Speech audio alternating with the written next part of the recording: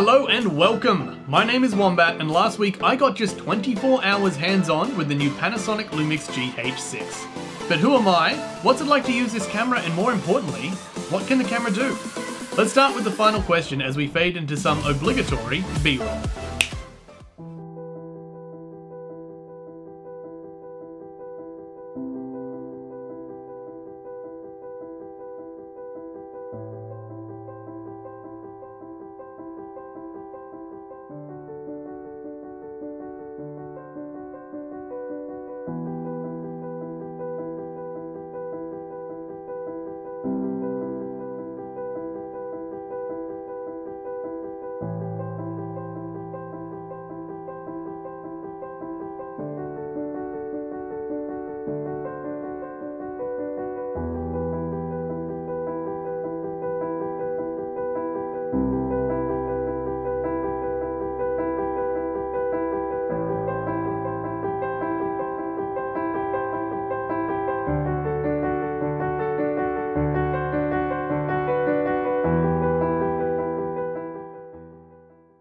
Hopefully you enjoyed that. For the rest of this review, we're going to start with the basics, then we're going to move into the review, which I've split into 3 main sections: the technical, video, and photography. After that, we have a conclusion along with a quick summary. You can skip to any of those points using the time codes in the description or hopefully appearing in the bar down below. So, who am I?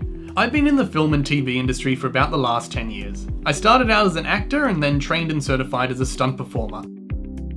However, in the last couple of years, I've migrated and restudied to work on the crew side of productions. I work as an independent videographer, using different cameras on many types of shoots. I also run this YouTube channel, which typically covers gaming news and gaming reviews. If you're interested, you should check it out, and yes, that is a plug. So, why am I starting camera reviews, you might ask? Well, the simple truth is that I love cameras, and any excuse to shoot and use more of them is fine by me. I should also point out that my default or everyday shooter is the Panasonic GH6's predecessor, the Panasonic GH5, what we're shooting on right now. But speaking of the devil, let's have a look at the GH6. The basics. The GH6 costs just over $3,500 Australian dollars. It has a micro four thirds or MFT sensor, which basically means it falls about here on the scale compared to a full frame sensor, and it natively takes micro four thirds lenses. It's got Panasonic's new Venus engine, which we'll explore a little more in the technical section of this review. It's advertised with autofocus, dual ISO, 5.7K ProRes video, and HD video up to 300 frames per second, although I had a little trouble when it came to that one. But how well do these words actually translate to the real world? The technical. Part 1. The sensor. Panasonic say the sensor on the GH6 is the biggest micro four thirds sensor ever fitted to a camera, and at 25.2 megapixels, it looks like they're right. A bigger sensor means more light, more data, and more pixels for your captured frames. Bigger than any other micro four thirds sensor it may be, it's worth keeping in mind that the camera is still micro four thirds, meaning once again, it fits about here on the scale of a full frame camera.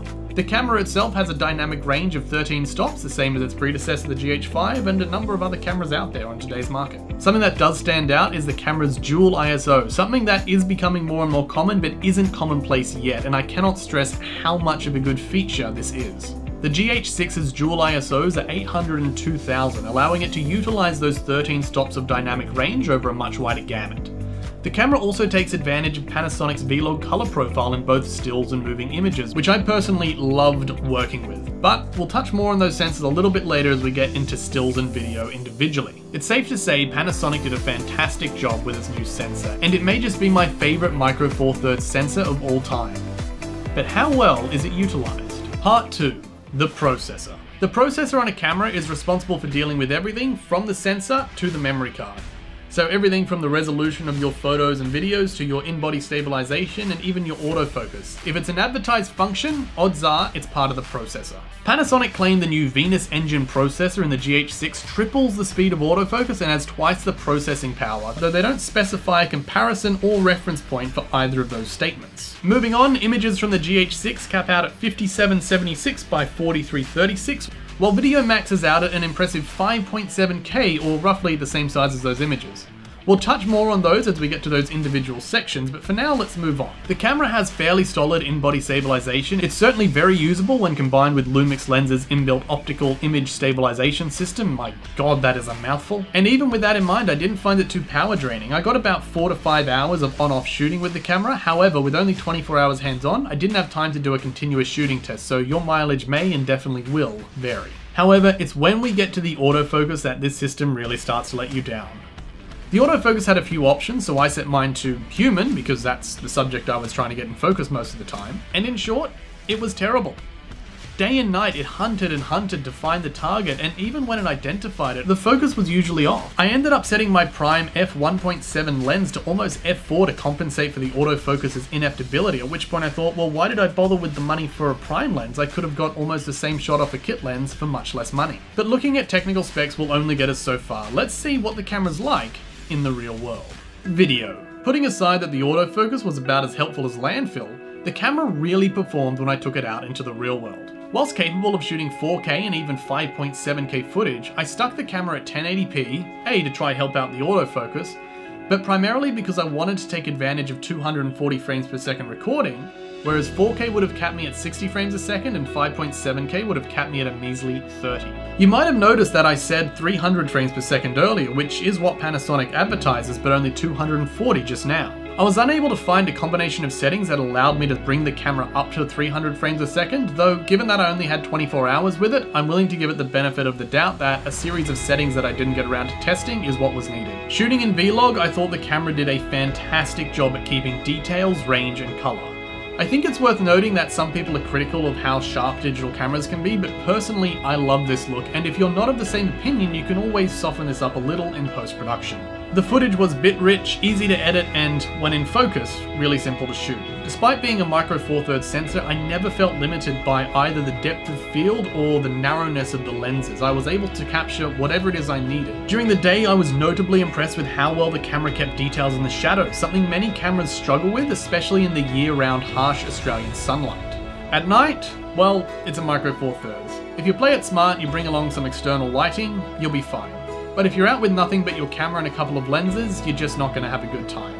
As impressive as the sensor is, it's simply not big enough to allow for the amount of light that needs to hit the sensor for details in low light images. In short, you can expect a lot of grain in your shots. If like me you enjoy lowering the midtones and the shadows, you'll probably find the footage is pretty workable. Also keep in mind YouTube does a fantastic job of filtering out grain, so the footage you're seeing probably looks a lot cleaner than it did on my end. Conversely, if you have the know-how and the time, you can probably do a pretty good job of cleaning up the shots yourself. The bottom line is there simply isn't enough room on the MFT sensor to pick up large quantities of light that the sensor requires for clean shots once the sun goes down.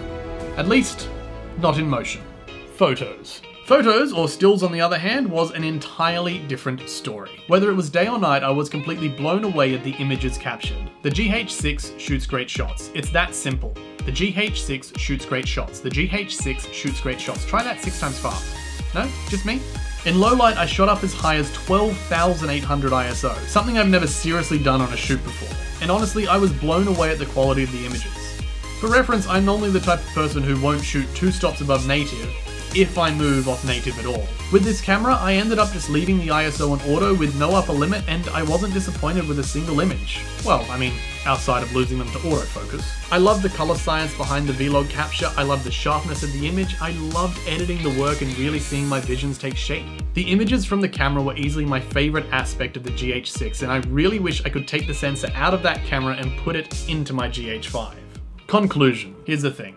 While I'd love to take the sensor out of the GH6 and put it in my GH5, I wouldn't replace my GH5 with the GH6. There are a couple of reasons behind this, and the first is that while the footage impressed me to no end, the user experience did not. As I'd mentioned, the autofocus was absolutely horrible, and in truth it's actually worse than the GH5, not to mention any camera that I've used. But I also didn't like physically interacting with it. Now to be clear, this comes down to personal preference. But on my GH5 and a lot of other cameras I played with, there's a nice sort of mechanical interaction as you go with it. So you know when you're half pressing, for instance the shutter so you can get focus without starting to roll or getting a photo, and you know when you've pushed any other buttons because you feel that mechanical impulse pushing back. The GH6, however, is completely digital. You don't know if you've pressed a button, and I would constantly find myself trying to get focus by half pressing the shutter, And what would happen is it would simply start rolling or take a shot or end rolling. So I was constantly losing or ruining takes without knowing it, thinking I was just hunting for focus or getting ready to end my shot. And finally, the price. I mentioned at the start of this review that the GH6 cost just over $3,500 Australian dollars. For reference, I bought my GH5 earlier this year for just $1,100, and I got that with 5 extra batteries and a 25mm prime lens. Whilst you might argue that it's not fair to put a second-hand price against a brand new one, I'd argue that if you're looking for a camera and considering the GH lineup, you're not going to buy a GH5 new. This means that the GH6 has to make up for a $2,500 difference, and as much as it's a bit better in every way, it simply doesn't make up that price difference. In summary, the GH6 is better than its predecessor in almost every single way on paper. In post-production, that certainly stands out, with higher image and video quality at every corner. But in use, the camera's far less pleasant and even counterproductive to use. And then there's the price. Micro Four Thirds is supposed to be a budget level camera. It's a smaller sensor, therefore smaller lenses, therefore a smaller price tag. But at the same price as an S35 cinema camera and more expensive than some full frame alternatives from Panasonic's competitors, I simply don't think this camera has any ground to stand on. Maybe in a few years, if it saturates the second-hand market and drops in price, you might find a home for it. But to me, it will always be outdone by its older brother, the GH5. That's all from me. Thank you so much for watching. If you enjoyed that, please hit the thumbs up button. It really helps out, especially for a smaller channel such as this one. And if you have any experience with the GH6 or any Micro Four Thirds camera for that, I'd love to hear about it down in the comments. Now I'll leave you with some stills, and if you like them, you can see more on my social medias. And yes, that's a second plug in one video.